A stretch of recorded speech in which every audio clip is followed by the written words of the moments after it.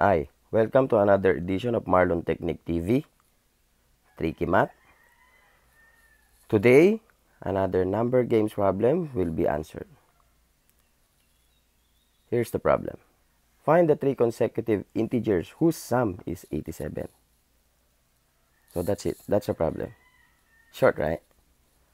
But actually, if you look on the problem, you are looking for three numbers whose sum is 87. Not just three numbers. Three consecutive numbers. So meaning, for example, it's like 2, 3, 4. That is meant by consecutive numbers.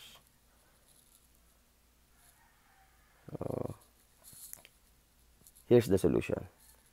We let x is equal to the first consecutive integer, which is the smallest number. Then x plus 1 is equal to the second consecutive integer. Then x plus 2 is equal to the third consecutive integers. So for the equation, since we are looking for three consecutive number, which is the total of 87, so we add the three numbers. So by that, we will have the equation x plus 1 plus x plus 2 is equal to 87. So adding all the number, we will have 3x plus 3 is equal to 87. Then 3x is equal to 87 minus 3. Then we will have x is equal to 84 over 3. So by dividing both sides by 3, then 84 divided by 3, we will have x is equal to 28.